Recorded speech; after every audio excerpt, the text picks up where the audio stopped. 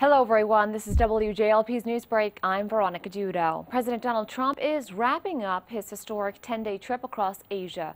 The commander-in-chief visited South Korea, China, Vietnam, and the Philippines, during which he met with U.S. troops, world leaders, and toured famous landmarks. This is the president's longest foreign trip since taking office.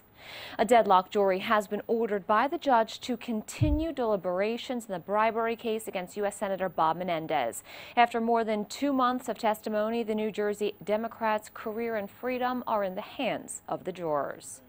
Rescuers are racing to dig through the debris of buildings toppled by a powerful 7.3 magnitude earthquake that struck the border between Iran and Iraq. Officials have increased the death toll to more than 530 people.